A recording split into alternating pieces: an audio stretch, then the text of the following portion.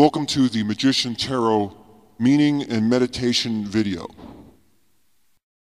In this video, I'm going to go through the meanings of the images found on the Magician Tarot card. Then I'm going to go into the keywords associated with it, and then lastly, we will do the Magician Tarot meditation exercise. I'm using the Rider-Waite Magician Tarot card, which has become the standard, and I think for good reason, because it's a really good looking deck that invokes a certain amount of subconscious thinking as well. So I first would suggest that you get a bunch of books and see what they have to say about the card. Then put the books away and then do some self-reflection. One of the key words of the Magician card is self-realization. So in a sense, you become the magician and the tarot is an aspect of yourself. I would self-reflect on all matters, which is an aspect of knowing thyself. The most important part that I see in the imagery here is the one arm up and the one arm down.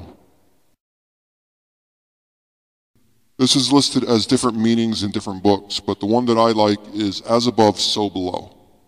So he's manifesting his will from above, from spirit or God or aether or from the collective matrix, by however you see it, and manifesting his will to the earthly realm, Malkuth, or however you view it.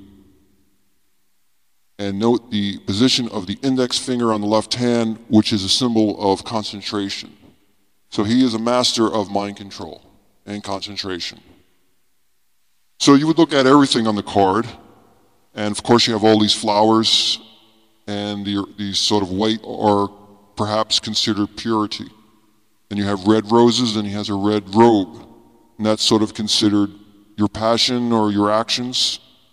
And he has a symbol of infinity over his head. The infinite universe is also symbolized in the snake eating its own tail.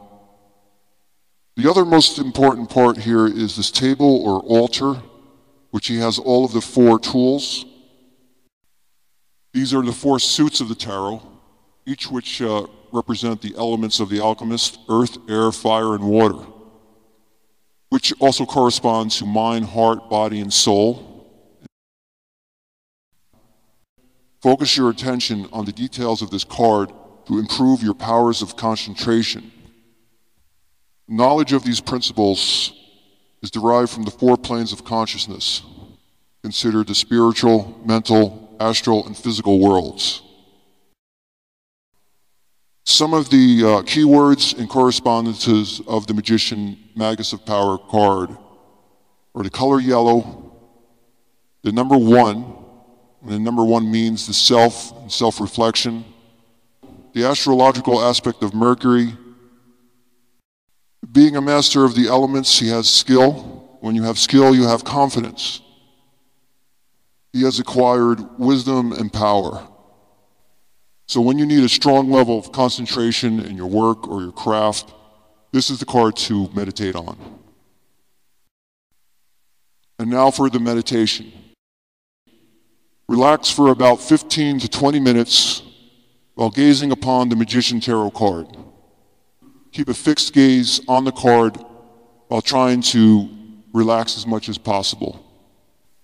This will work best when you're experiencing that light alpha brainwave stage. Now close your eyes, and within your mind's eye, your subconscious, visualize the image of the magician. Ingrain this image within your subconscious. Watch for all the shapes and colors. And remember, the magician is a card of concentration. The next thing that you can do is give the magician a personality. So reflect on all of the keywords and what this all means to this magician card. And what would it be like to meet this person, the magician? How and when are you yourself the magician? When you know the personality of the magician, then you will know how it acts to the questions and correspondences of the other cards. This is a very positive card to get, and I think that we should all be magicians. On another occasion, you can go through the magician card reversals. Because of the meditation, I didn't want to mix the two. Then you will open your eyes. And just as coming out of a dream is like entering a new reality, you will realize that you have now entered a new level of concentration and power.